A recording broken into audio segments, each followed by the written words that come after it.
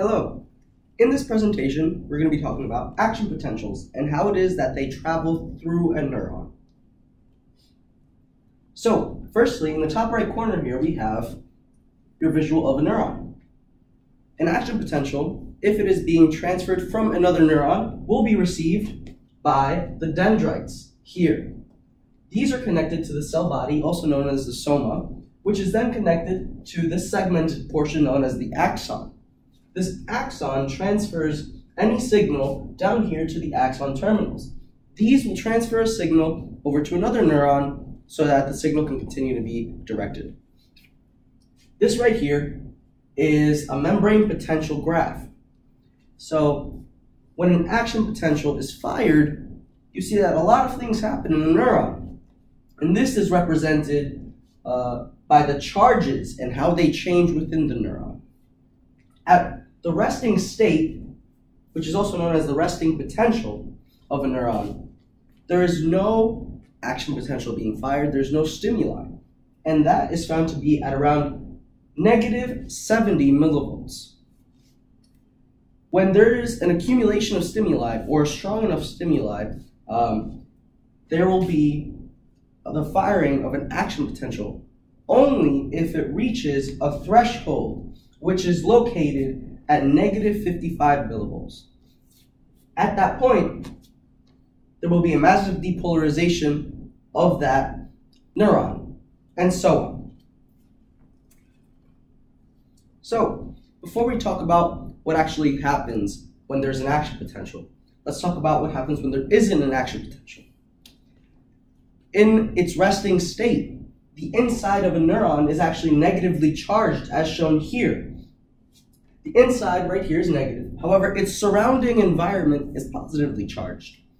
Now, when there's an action potential, you will see that the inside of the neuron is positively charged where that action potential is located, and the outside is now negatively charged. However, the rest of the axon will be negatively charged on the inside and positively charged on the outside. As the action potential travels down the axon, as shown here, you will see that this flipping of charges also continues to travel down the axon. So the areas that have not been turned positive will remain negative until the action potential gets there. And the areas inside of the axon that have already been positive will revert back to being negative. And I will explain why in a second. So, here we have the membrane potential chart that was shown just a second ago. And it's labeled 1, 2, and 3, corresponding with the visual demonstrations right here. At 1, you have a neuron that's at its resting state. -70 millivolts. There's no action potential, no stimuli of any sort when a neuron is in its resting state. Since there's nothing going on at that point, here at 1 you see that there are sodium channels which are in orange and potassium channels that are in green. The sodium and the potassium channels at 1, which is the resting state, are both closed, meaning that there is no transfer of ions either in or out of the neuron. Now, if an accumulation of stimuli occurs, or if there's a strong enough stimuli to cross that threshold and fire an action potential, there will be a massive depolarization of the neuron, which is labeled as 2.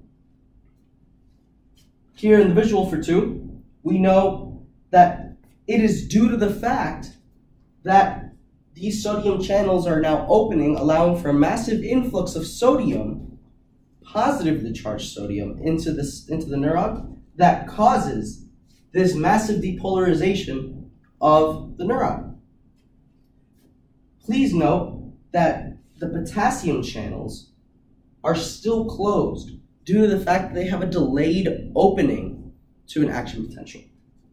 Finally, at 3 represents a hyperpolarization of the neuron, and the reason for that is because now you have potassium channels opening up, allowing for the exit of potassium ions from the neuron, whereas sodium channels are not closed, but physically blocked. Now, what this means is that they have a physical barrier here that is preventing sodium from coming back in like it was up here. However, eventually both the potassium channels will close, and these sodium channels will also unblock themselves and close as well. Now, as mentioned before, there is a hyperpolarization of these neurons after an action potential is fired. This has to be restored to its resting state, to the resting potential. The way this is done is with sodium-potassium pumps, which are shown right here. What they do is they pump in 3 sodium ions. And for every 3 sodium ions, 2 potassium ions go out.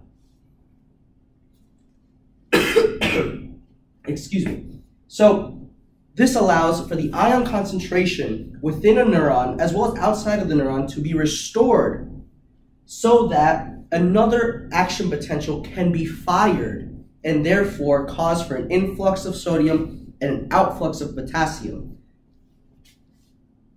This restoration takes time.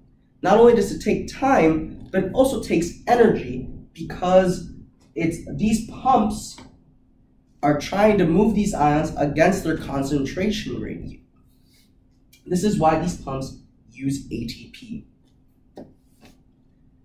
That is all. Thank you very much.